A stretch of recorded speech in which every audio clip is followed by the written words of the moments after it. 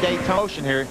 You see, he looks like he hits him pretty square, but it looks like his bumper rides up underneath the back bumper of Chad Chaffin, and that may be why it turned him around. It might have picked the rear wheels off the ground, Michael.